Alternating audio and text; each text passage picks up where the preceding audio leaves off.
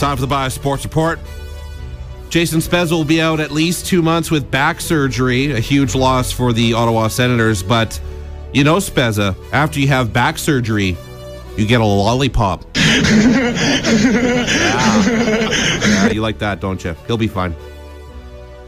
The guy who planned to buy the Phoenix Coyotes, something Jameson, apparently doesn't have the money now. Dum dum dum dum dum. I mean, put it on your Visa. I don't have money. I just put it on my Visa. It's only the Phoenix Coyotes. I'm sure there's room.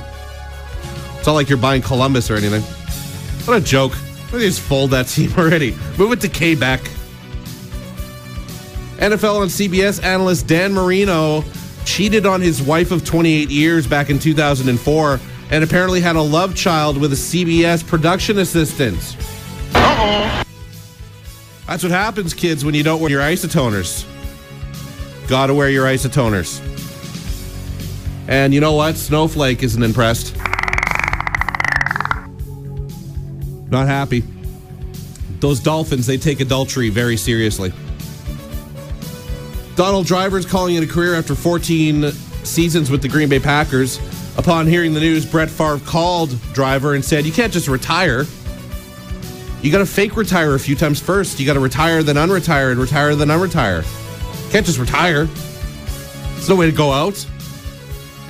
He played 10 years with Brett Favre. Didn't he learn anything? Come on, man. Niners quarterback Chris Culliver has apologized for anti-gay comments he made when he said he wouldn't accept a gay teammate. Uh-oh. Just like that. 24 hours ago, he said no way he ever played with a gay teammate. Now, all of a sudden, he'd love to. Yeah, right on. It's like somebody told him to apologize. I wonder. Maybe. Jim Harbaugh must have yelled at him.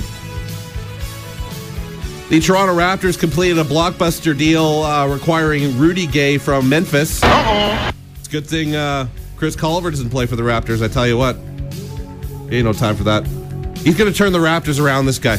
I've heard that before. Toronto Raptors are going to be a contender now. A 77-year-old liquor store owner who was shot in the eye during a robbery last week says watching The Rock beat CM Punk for the WWE Championship was worse than getting robbed. It's still real to me, damn it. Guy got shot. And the worst part of his week was watching The Rock win the WWE Championship. Some people take wrestling way too seriously. It's still real to me, damn it. That guy must have hated the movie The Tooth Fairy, I'm thinking. And SUNshine Girl Whitney is 26 and looking for a man with a job. Uh-oh. That's it. That's her requirements for a boyfriend. Do you have a job? Good. You have a shot then. Even if you're the guy who has to hose down porta potties after music festivals, you got a chance with Whitney. Go out there and get her, my friend. That's all I got. 875-1061.